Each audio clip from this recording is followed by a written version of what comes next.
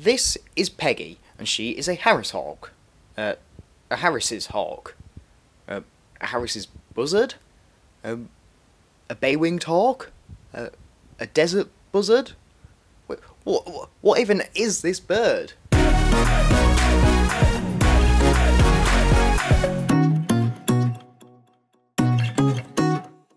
Harris's hawks are a New World species of bird of prey, meaning they come from the Americas. Their range goes from as far north as the Gulf of California, down through Mexico, and then covering most of Southern America with the exception of the Amazon rainforest. And their name, the Harris's hawk, comes from John James Audubon, who wanted to name them after his friend and ornithologist Edward Harris. But as a species, there are multiple alternatives to the name the Harris's hawk. There's also the bay-winged hawk, which is referencing that lovely sort of rusty colour that they have on their wings. And then the Dusky Hawk, which is referencing that sort of blacker, darker, smoky kind of colour on their body. They're also known as the wolf hawk, as they hunt and live in sort of packs.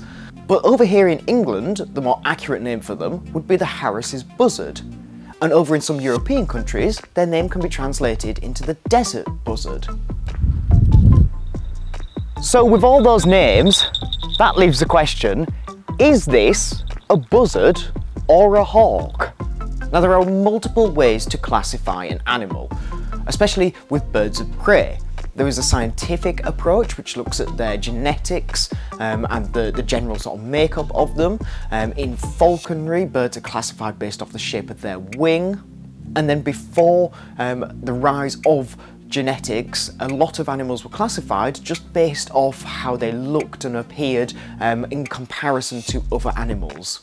In the Encyclopedia for Falconry, there is multiple different meanings for the word hawk. The first one listed is a general name often used by falconers for a bird of prey used in falconry.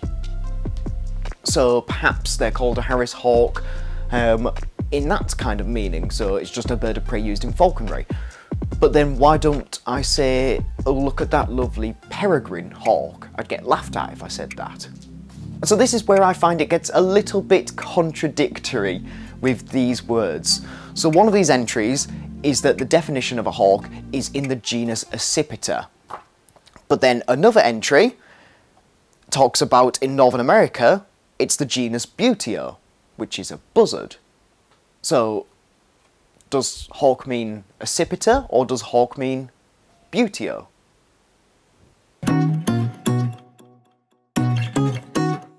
Perhaps the scientific name will give us some answers as to whether this is a hawk or a buzzard. So let's compare Peggy's scientific names to a common buzzard and a sparrowhawk. Now there are a few things that we can fill in that are the same for all of these species. They are all in the domain Eukaryota, meaning they have a membrane-bound nucleus. They are all in the kingdom Animalia, meaning they are animals. They are all in the phylum Chordata, meaning they have bilateral symmetry and a body cavity. They're all in the class Aves, because they're all birds. They are all in the order Accipitriformes, meaning they are a diurnal species of bird of prey. They are all in the family Accipitridae, which is one of the 3 Accipitriformes. And then we get to the genus. Now, the genus for a sparrowhawk, a true hawk, is Accipiter. The genus for a Eurasian or common buzzard, a true buzzard, is Buteo. But the genus for a Harris hawk is Parabuteo. So neither Accipiter nor Buteo. So we can break some of these words down and sort of look at some rough translations, but none of this is really definitive, they're kind of just sort of theories.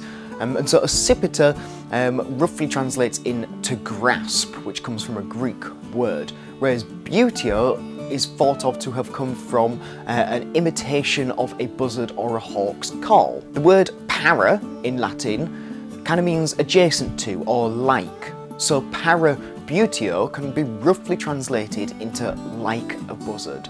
Now if you wanted to get really scientific about it, there is some changes in the anatomy that we can look at. So one thing that distinguishes a Harris hawk from the rest of the Accipiter genus is the fact that Accipiters, true hawks, lack a procaracoideal foramen, which is a small hole in one of the bones up sort of around here, around your clavicles. It's called a coracoid bone. Humans don't have one, but birds do. And this little hole allows a supracoracoideus nerve to pass through. So if accipiters lack this foramen, but the Harris hawks contain it, then surely they're not a true hawk. So science seems to think that she is closely related to a buzzard, but what does falconry think? In falconry, birds are classified based off the shape of their wing. True hawks are classed as short wings because they're a woodland species, so they live and hunt in the woods. If you're living and hunting and flying through all the woods and trees and shrubs, it's no use having great big massive long wings or broad wings because you're just going to whack them on everything you fly past. So the true hawks have got nice short rounded wings, and then they also have a really long tail because that's what acts as a big rudder to help steer them around so they can be really nice and agile. The buzzards in falconry are classed as broad wings because they are a soaring and gliding species of bird of prey, so we often see them circling high up in the air. So they've got this really big broad wing and an incredibly fanned out tail, and it's all to increase their surface area to help use those thermals and environmental lift to push them nice and high up in the air. So where do Harris hawks fit into this? Now, Harris hawks are a really strange shaped bird. They're kind of like a mix between both a buzzard and a hawk. So Peggy, as she flies over to me, she's got very broad wings, she's got a really fanned out tail, and these are all buzzard features, which allows her to get up in the air and soar around.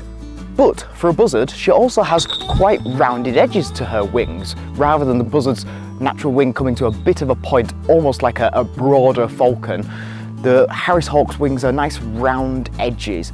And then she also has an incredibly long tail for a buzzard. And so these rounder wings and the really long tail, they're actually more hawk features rather than buzzard features. And so that makes the Harris hawks an incredibly versatile flying bird of prey because they can fly in both styles. They can fly just like a buzzard, up in the air, soaring around, but they're also just as comfortable diving and darting in and out of all the bushes and trees and shrubs. Okay, so science says they are like a buzzard. Falconry classifications based off the shape of the wings and tail doesn't really tell us much. How about the way that they fly? So let's quickly go back to their scientific name, as we've already broken down para and buteo like a buzzard, but then there's the unicinctus part. Now uni meaning one, cinctus roughly meaning banded, is talking about that lovely white stripe that they have along the bottom of their tail. And it's hard to film, but every now and then Peggy turns around and shakes her tail at me. And so the reason she does that is because that is how Harris hawks communicate with other Harris hawks. So let's add on another strange thing about Harris hawks. They are a social species. Most birds of prey tend to be solitary animals. Usually they'll only ever come together around the breeding season, and then they'll go their separate ways and they'll spend most of the time as a solitary animal. But Harris hawks live and hunt in big family groups. And so to find out how they fly, the best thing to do is to look at how they hunt. And so that's quite different being a social group and hunting than a solitary bird of prey that's hunting. So how do they hunt? How do they fly? Now, looking back at the falconry classification based off the shape of them, we know that they have the shape of both a buzzard and a hawk, and so they take advantage of that whilst they are hunting.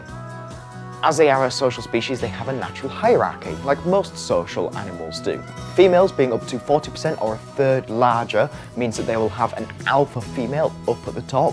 And so the alpha female and all of the other larger females will use their buzzard features, those really broad wings, that really fanned out tail to increase their surface area and help push them nice and high so they can soar around.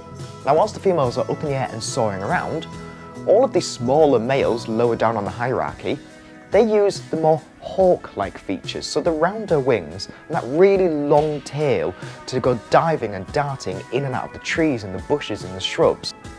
And so what that does is that flushes all of the prey out into the open.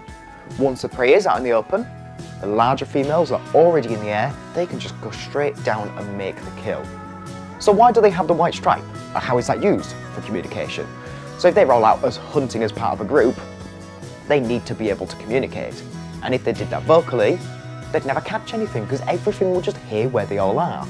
So they shake that tail, flash off that lovely white stripe to each other as a silent way of saying, look, I'm in position and ready. So it's an incredibly intelligent way of hunting for a bird of prey, but it still doesn't really answer our question. They're flying like a buzzard, but they're also flying like a hawk.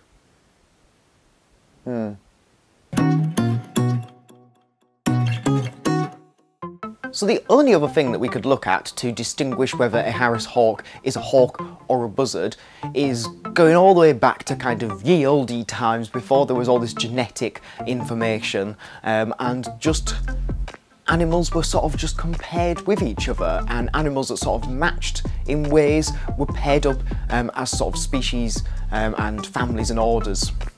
And so if you look at a Harris hawk and you compare it to something like a common buzzard or a Eurasian sparrowhawk, I think it's quite obvious that Harris hawks very much look a lot more like a buzzard. Just the general shape of their face, size of their beak and their gape, they're very different to a true hawk, and they just look so much more like a buzzard. And I think when it comes down to it really, this issue with is a Harris hawk a hawk or a buzzard is not really an issue. I think we all know a Harris hawk is a buzzard. The problem is that Americans refer to all of their Buteos as hawks, and so that is where things get confusing. So, should we change the birds' names? Perhaps that's a question for a different video, but I don't know, let me know your thoughts in the comments below.